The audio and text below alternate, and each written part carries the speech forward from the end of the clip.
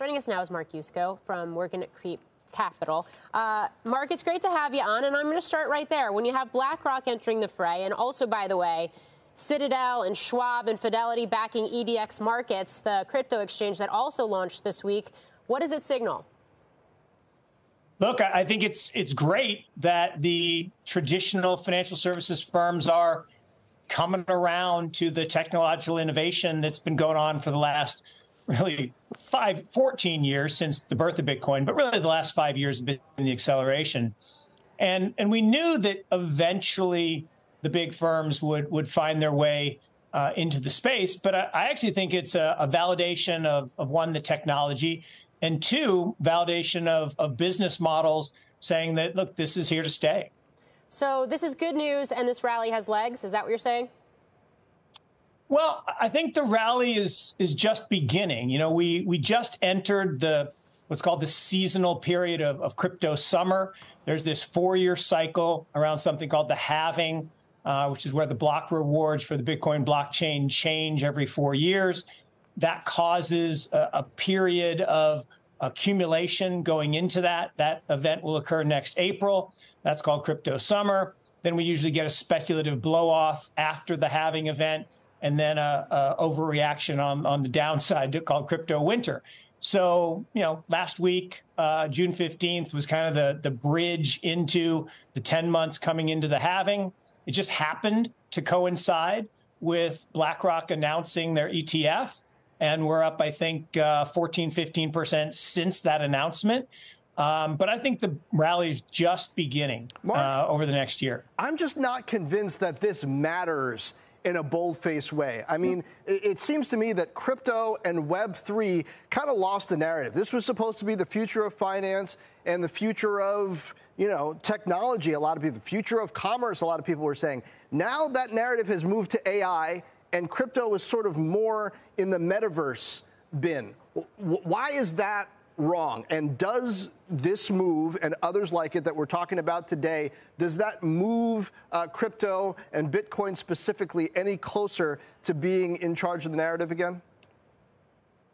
Well, I think the narrative's actually completely wrong. The idea that the digital assets are in the waste bin, you know, seems kind of silly to me. We're talking about a $1.2 trillion asset from zero 14 years ago, $500 billion in Bitcoin alone. Well, but we're not talking kind of about silly to say we're not talking about NFTs or virtual real estate in the same way anymore. People aren't trying to buy the virtual place next to Snoop Dogg's house. Like, people are concerned about actual commercial real estate right now. Well, no, that's been the whole point all along, right?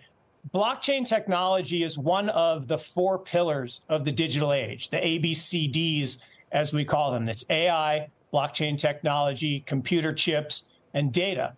Those 4 things are transforming the way we store and exchange value. The same way that media was completely disrupted by the internet, and the value of the biggest media assets went to new assets, the same thing's happening in financial services. It's a long process. It doesn't happen overnight. It happens over decades. But every stock, every bond, every currency, every commodity, every piece of art, every private business, every piece of real estate will eventually be a token on a blockchain, an entry on a ledger, permanent and immutable. We will have truth instead of trust, and we will save over $7 trillion a year. 6 to 8% of global GDP is wasted by the friction of the trust industry that's necessary when you have dual entry accounting. With triple entry accounting, which is what a blockchain is, we get rid of all of that friction. It's a beautiful future.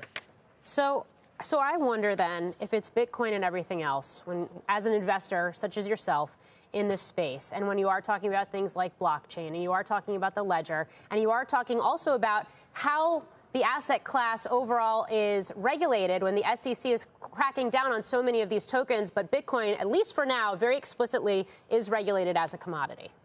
Right. Well, look, Bitcoin is digital gold. It is taking the place of what gold did for 5,000 years, right? There's only one money in the world, that's gold. Money is an asset that exists in the absence of a liability. Gold has played that role. It sits at the base layer of currency. Currency backed by debt created by governments to facilitate commerce, sits on top of money, gold. And for 5,000 years, gold's done a good job. But gold isn't portable and it's not divisible.